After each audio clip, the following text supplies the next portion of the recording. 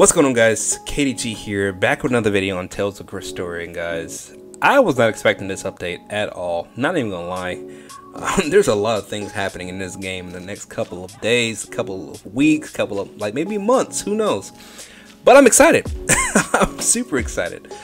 I just wasn't expecting another, I don't know, weeks worth, months worth of content coming to the game. Some things that were not expected, obviously, and some things were, kind of expected, but not as great as they are.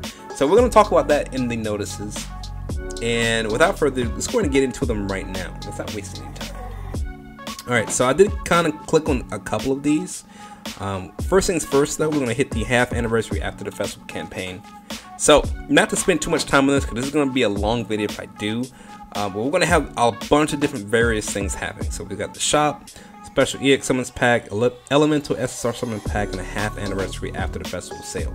Additionally, some more summons that are going to be exclusives to certain types of units, and then the campaigns that we're going to be getting the half anniversary after the festival login bonus, and also the Dream Gleamstone summons, which is something that's interesting. I want to see how this works. But anyway. So, getting into it right now, log in every day with the campaign to receive SR Plus summon tickets and other great rewards. Every day, from Wednesday, February 17th through March 16th, 20-ish something days. I'll take that. That's 2 free 10+ pulls every single day. Can't complain about that. Now, the contents for the login bonuses is going to be a little bit different. Well, not different, we already got them before, but they're not gonna, it's gonna be including the elemental ascension material packs that we've gotten with the luck seeker or whatever the heck it's called, campaign they did with the summons and stuff like that. So earth, water, obviously fire, wind, light, and dark ascension material packs are gonna be available. As long as you log in for 21 days, obviously it's all yours, guys. So if you got 1 or 2 units that you really want to max out, but you don't want to do the farming, this is the perfect time to just make sure you log in and get those actual packs. Now, after the festival special EX summon packs, we got our boy Barbados and the robot. I can't think of his actual real name. The robot Asbel here. I didn't pull for him. I don't have him at all. It'd be nice to grab him, but obviously my interest is in Barbados more than anything. Now, it is a special pack containing 2,980 Gleamstone and after the festival special EX summon ticket. Now, I'm not sure if you can choose who you can summon, either Barbados or the Asbel here, but if you get one of those EX tickets, it's still going to be good, because if you get one or the other, and if you got both, you're helping yourself out. Alright, that's going to be here Wednesday, February 17th through Monday, March 15th, with the time to spend the EX summon ticket extended to March 22nd. So you got a little bit of time afterwards. Now, after the festival elemental SSR summon packs, this is going to be interesting here as well, because you see 6 SSRs up here, and you'll be able to get 1 SSR summon ticket for each selected element included. Now, I think you can buy this more than once, obviously, right? So there's 6 different types of SSRs here. If you buy it more than once, you get a ticket. You can choose who you want to go for. That's what I'm guessing at right here. Now, I would love to have the Christmas Mila, because I was not able to get her when she was out during Christmas time, because I wasn't playing the game actively then. And I regret that, because she's amazing. But at the same time, I would also like to get Asbel, the Count, over here, because I really want to max him out myself. My Stan's already looking pretty good. Colette, I'm not really worried about her too much. I don't plan on using her as much as often. Same thing with Mick Leo. Now my Velvet, she's already maxed. I need to get her oh my gosh, can't think right now. I gotta get her Memorial Stone maxed out, but I don't plan on it anytime soon, so I'm not really worried about it right now. Anyway, this is gonna be here from Wednesday, February 24th through March 11th. So you got time to play. There's also different things happening down here as you guys can see. But just take a look at it. I'm not going to go over too much. I don't want this video to be too long, but we're going to keep moving on. Alright, so after the festival, select summons, Kohaku, Leon, Kanata. So drop rate of various Memorial Stones increase in 3 different summons. Now, we don't all know about that increased drop rate, right? Yeah, you guys know. Does it exist? I don't think it does. I'm probably going to stay away from this particular one. Obviously, I already got Leon already maxed out. I'm not really worried about him. I just pulled my first Kanata like a week and a half ago. And Kohaku, I have your fire version, which I think is a little bit better than this version, so I probably won't go after this particular summon myself. However, don't let me telling you that I'm not going to go for it discourage you from going for this, you know, banner. If you think the drop rates are going to be higher, and even though it says it, and you want to go for this actual banner, by all means, good luck. I'm just going to say that. And that's here for Wednesday, February 17th through March 15th of next month. Alright, the half anniversary after the festival celebration sale. Once per player, Gleamstones can be acquired for a cheaper than usual price. So obviously, I'm guessing every single pack is going to be at a discounted price, so you can buy it one time, basically save some money if you decide to, you know, spend money on the game itself. And that's going to be here from Wednesday, February 17th through Monday, March 15th. Now, after the festival Dream Gleamstone Summon, this is going to be interesting because this is the first time that I've ever heard of this. So it's a summons that guarantees Gleamstone. So the after the festival Dream Gleamstone summons can only be used with Dream Gleamstone summon tickets. So you get summon tickets, and then you get those to get Gleamstone. Looks from what it looks like. Interesting enough. This is going to be having more details in it for future in-game notices. So obviously, when we see those, we'll talk about those. All right, moving right along, we have the Chalice quests now available. Now, this is going to be something new. All right, so get items to unlock panels on the Transcendence board. And I guess you're wondering, like myself, what is a Transcendence board, right? So the Transcendence board, essentially, in a nutshell, is going to be after you've maxed out a character with the Ascension board. So once you have, you know, maybe a character or two or three or four, or if you're like been playing the game non-stop, like all your characters, like maxed out on the Ascension board, you can then move on to the Transcendence board to make them even stronger. They can already go up to level 120 from my understanding. And I'm not going to click this tab here. It's going to take us to another notification. We're going to finish this one first, and then we might go back up here and click that. But it's going to be here February 19th, so when it'll be first added. Like I was saying, you must first clear the free mission. Okay, I didn't say this before. You must first clear the free mission Might Unhidden 1 to be able to attempt a Chalice quest. And these quests are pretty much going to have the difficulty of Mania 1, Evil 1, Evil 2. So it's the first time that we see Evil being brought into the actual game itself. And now each difficulty can only be cleared once per day. So you can't sit here and farm it. So once per day, get your stuff, move on, right? Chalice quest availability. These are the different days they're going to be available from Monday through Sunday. Obviously, the same way that we currently have certain things going on right now. Sunday being everything that's going to be available, but Monday, Earth, Tuesday, Water, so on and so forth. You guys can see it. All right, so some of the chalices available: Divine Ivory Chalice, the Grand Ivory Chalice, the Ivory Chalice. So these 3 different levels. Obviously, Divine being the highest, Grand being the middle tier, and Ivory being the lowest tier. So I'm guessing these chalices are going to change color depending on what element you're going to go for, and so on and so forth. And I believe we hit the Transcendence board. So this is going to be the actual talking about like using those chalices on the Transcendence board and what they actually do for your characters. So on February 18th at 4 p.m. Japan Standard Time forever afterwards, when you have unlocked all the panels on the Ascension board, the Transcendence board will become available, like I was saying earlier, which is going to allow your characters to become increased max level. Obviously for SSRs, it says here you can go to 120, SRs can go to 110 through the Transcendence board. Max art can also be increased as well. Looks like it goes up to 8 instead of 6. So if you're trying to get your skills to hit harder, better potencies, better healing effects, etc., guys, this is a great time if you have those units already maxed on their Ascension board to take advantage, obviously, and get that Transcendence board done. And guys, like I said, I'm behind, so I need to really get into the game, or I'm going to be really behind the curve, right? But anyway, so new items unlocking panels. I already talked about the challenge quest. You guys already know about that already.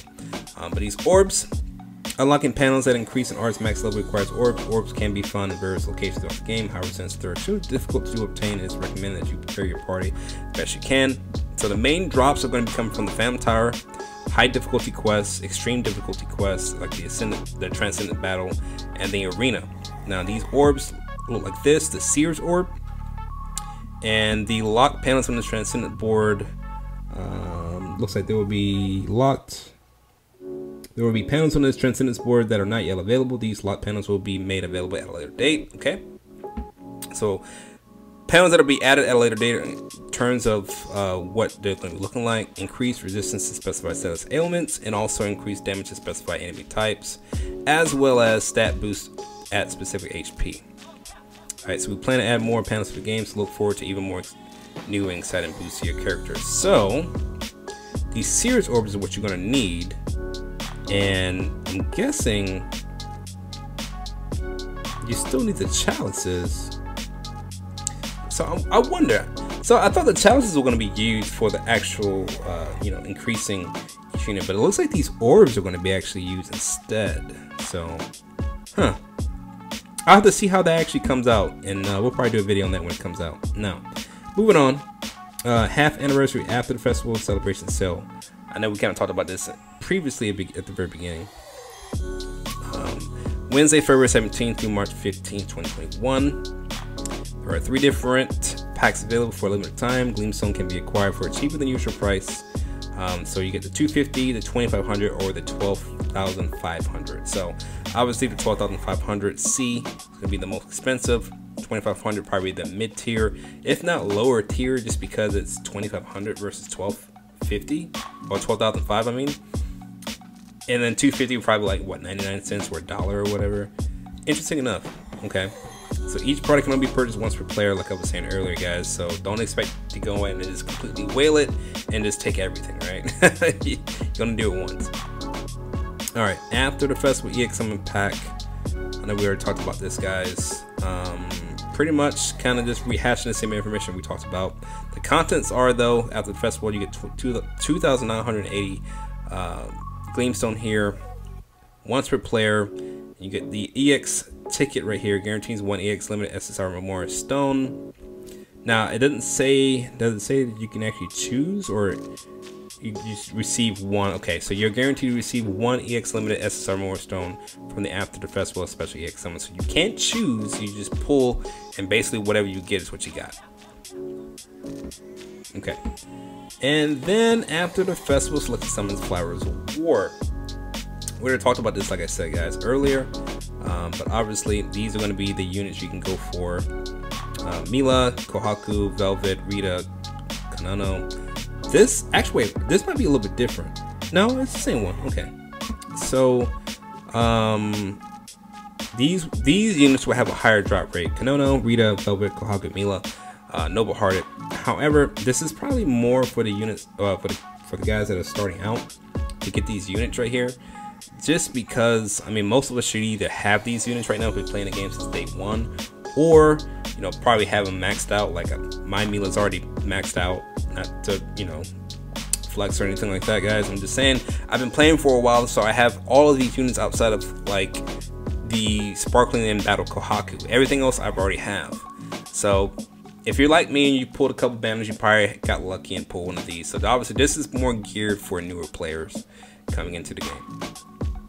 Alright, not going to go over these units just because I've already went over them in the previous video, but still, they're pretty good, solid units. I would say Kohaku is pretty solid for sure. Velvet, she's pretty solid as well. She has one of the highest attack stats in the game, if not the highest, but she's a glass cannon.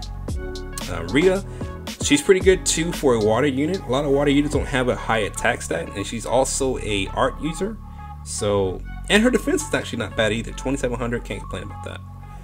And then we also have Kanono. She's okay. 10% attack to all allies when she's maxed out. I got her right now, and she has 3,600 attack. Not bad. 2,350 for the defense. Could be better. She's kind of a glass cannon as well, but at the same time, she's still pretty good. But anyway.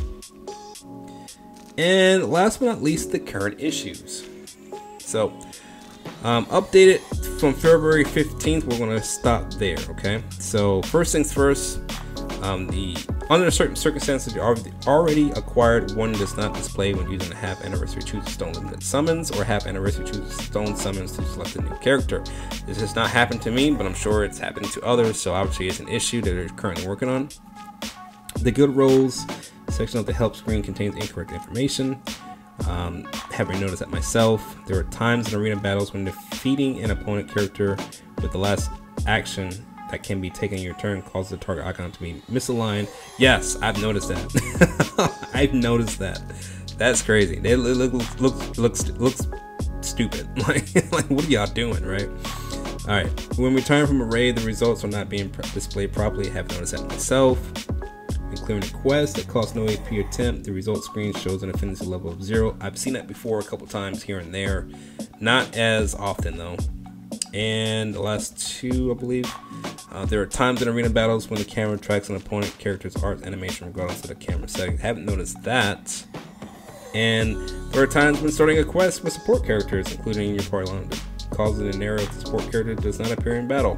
Have not noticed that because I don't use support characters like that. But, you know, it is what it is.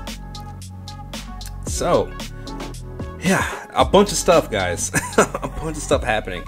A lot of it unexpected. A lot of it just kind of came out of the blue. Like, I was not expecting to have to make a video on this tonight just because, I mean, I just made one a couple days ago and I thought that covered everything up to the next, you know, week or two, but obviously not.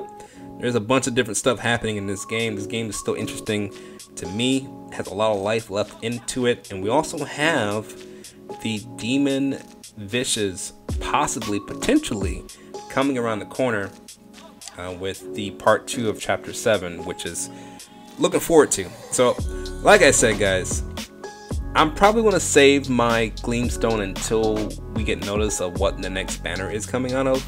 Not the ones coming right now, but obviously in terms of Demon Vicious or Cascade. We'll see. I got 14,317 Gleamstones, so I'm not going to complain, but I'm not going to spend that right now on the 2 units right now, unless, I mean, I'll probably will if they don't come out, like, you know, Vicious and Cascade, but if they don't come out, then I will go for the current Tear and Lava set. But anyway, I feel like I'm rambling right now, guys. I'm going to wrap it up here. Let me know what you guys think in the comment section down below.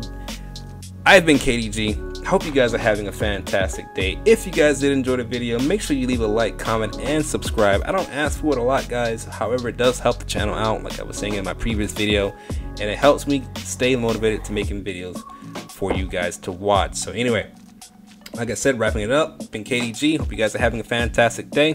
Thanks again for watching. Remember to always walk tall, my friends, and I'll see you guys in my next video. Bye, guys.